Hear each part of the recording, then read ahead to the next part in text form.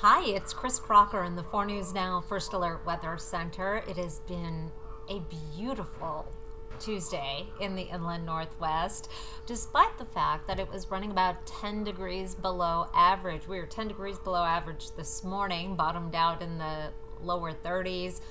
Today's high is only in the mid 50s.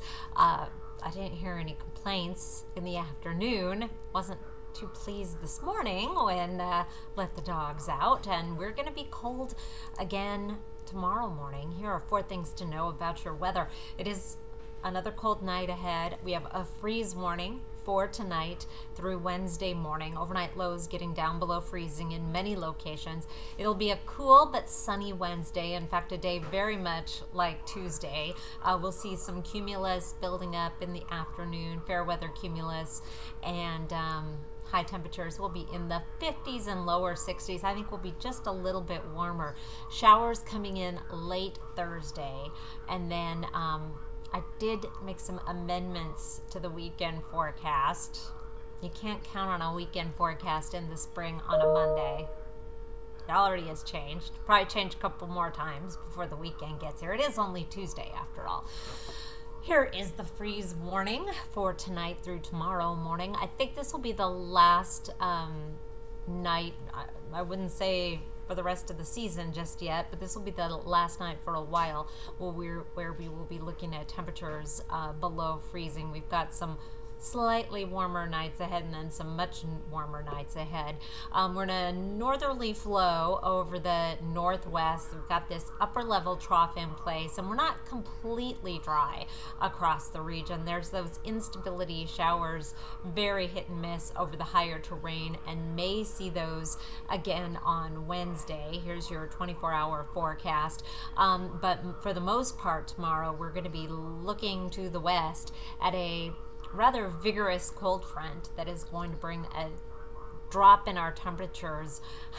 I thought I could to drop even more our daytime highs for Thursday and Friday, and then we'll start to warm up a little bit next week. Not a lot, but a little bit.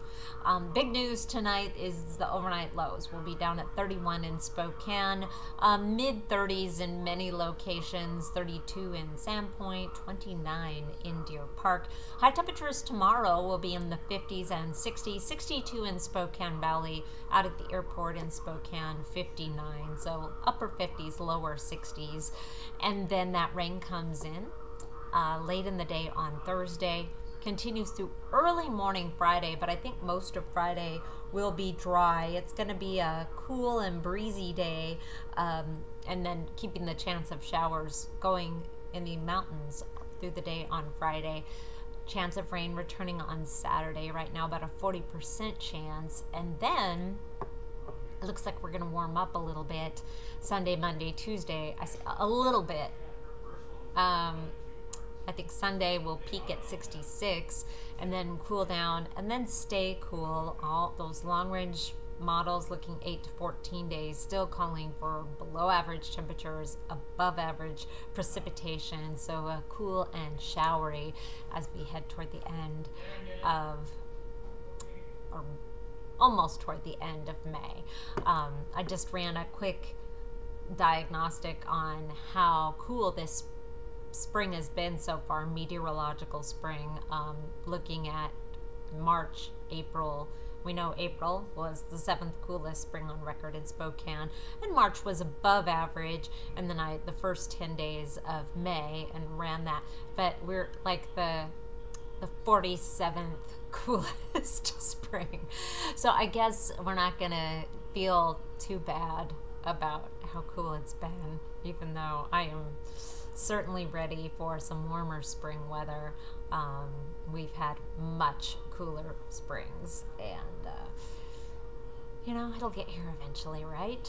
Everybody I seem to talk to has a feeling that something is gonna switch in June, and we're gonna go from this kind of cool, showery May to scorching, unseasonably warm weather.